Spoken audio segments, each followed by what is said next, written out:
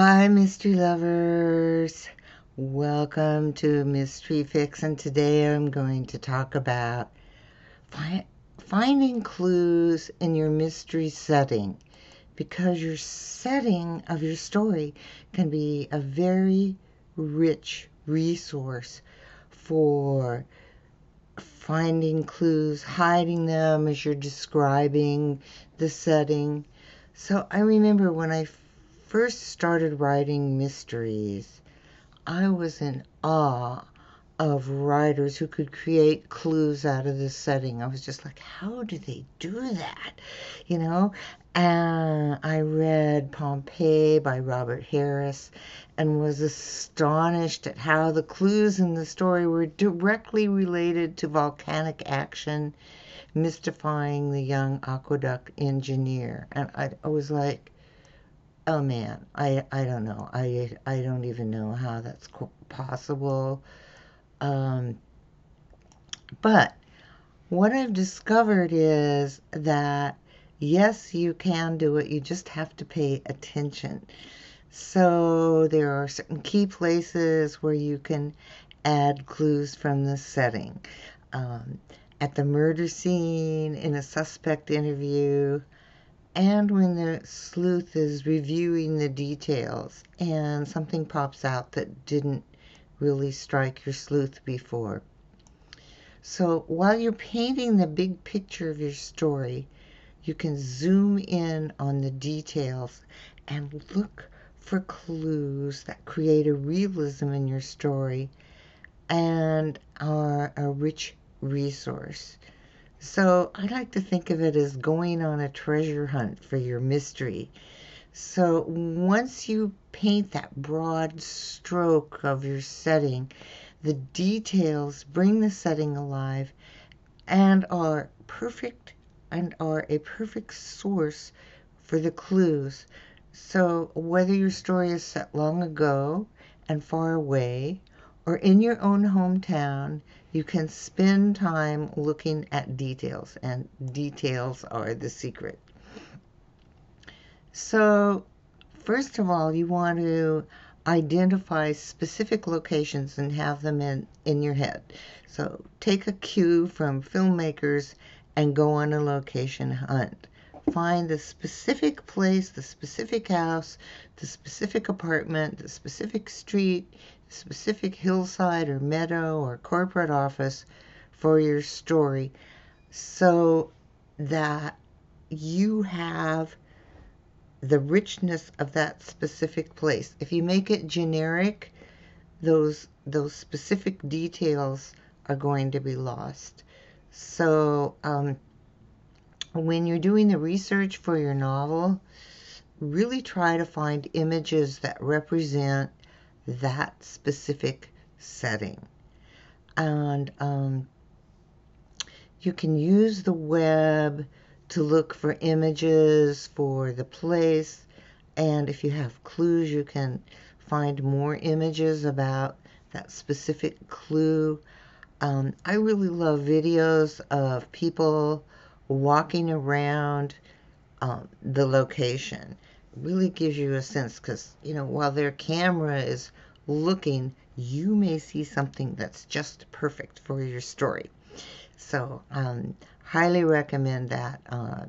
Watching videos of specific places, the settings that relate to your story. And then for images, if you want to get into the details of a specific thing, I don't know. So maybe it's a prescription bottle. Um, You can use Wikimedia Commons for images related to your setting, and this is especially helpful if you're doing historical research. But there's lots of things that are modern settings, so go ahead, just go on that treasure hunt and look around. And the same thing's true for Google Images, because you don't have to worry about copyright. You're not going to be posting these images anywhere. You're just going to be using them for research for your story to really get a good idea of the details of your setting and the details for your clues. And then also don't skip flora and fauna. So think of the plants that are around and the creatures that may be walking through your setting. Um, and these are really fun to use. You can pick one and use it in your story as a clue. Um, and that's a fun thing to do. Then, if you're looking for specifics, as I mentioned before, that specific setting, and say you don't live in Boston, Massachusetts, but you want to get a sense of what someone's home is like. I like to use resources like real estate websites. Redfin is my favorite. Um, so you can find homes, condos, even land for sale. And the listings include images of the property, including, exteriors and interiors, bathrooms, kitchens, different bedrooms, um, all the rooms in the home. And also they have demographic details about the location. So it may be 5 miles from a scenic landmark or something like that. So I find that's a rich resource of really getting specifics about the house that your character is in or the apartment that your character is in. And then, of course, the best way, not always possible, but the best way is to walk around your setting, go to that location, take photos, um, look for details. Look for details. The details are the part that are going to pop up as clues in your mystery. So as you go through all the images, focus on the details. I can't stress that enough. The background research is really cool for where you are and where your story is set. But everything that you research isn't going to show up in your story. It's one of those 80-20 rules. About 20% of your research actually shows up in your novel.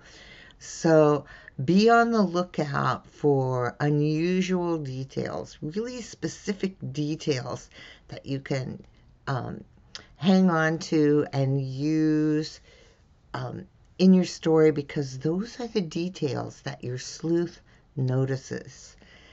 And then, all those clues that related to the five senses: hearing, sight, touch, smell. So you can take it further. So maybe your perpetrator uses a special scent, a perfume. Don't just read the blurbs on the internet, but go and get a sample. So you can describe that scent in your own words. And that's what makes the difference in the details in your clues, because unique clues enrich your story. So at the beginning of your writing career, your search may seem overwhelming, but as you practice looking and you're going, yes, this, oh my gosh, this is just perfect, or no, that doesn't work. You'll get better at finding intriguing details to serve as clues in your mystery. So I hope that gave you some ideas about finding clues for you to use in your mystery. Mystery writing is just a lot of fun. So feel free to get in touch if you have any questions, and I will talk to you soon.